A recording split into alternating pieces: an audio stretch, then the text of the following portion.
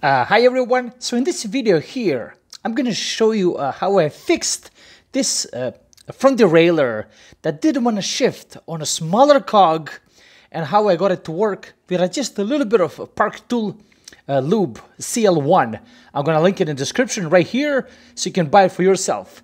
So the first thing that you want to do here, you also want to grab a towel here, so we're going to place it right on the bottom so the oil does drip.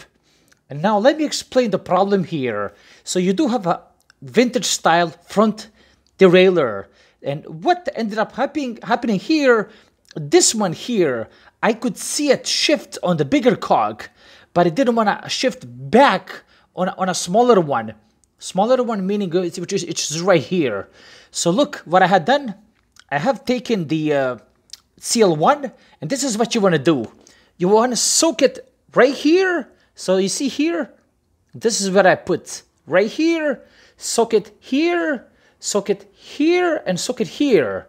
And once you have placed, so once you have dripped, like put a little bit of oil like right there, what you want to do, this is something that you want to do, you want to wiggle it right left. So you see here, I wiggle it right left over here, and you want to get these, contact points right here to work, to give it a little workout. And now if I mess with my shifters, which are right here, this thing is gonna move back and forth quite freely. And again, all you need to do this, you can use some VW40, but you can also use some chain oil that I have here. And once you, don't be afraid to put a few more drips of oil on these points over here, and especially on this one here.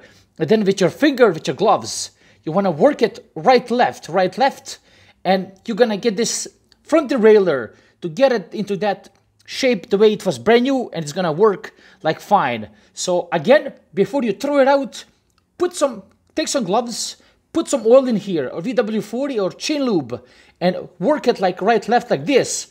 And that's going to work most of the time, and you can save your front derailleur. Hope you found this useful. Give it a like and thumbs up. Bye-bye.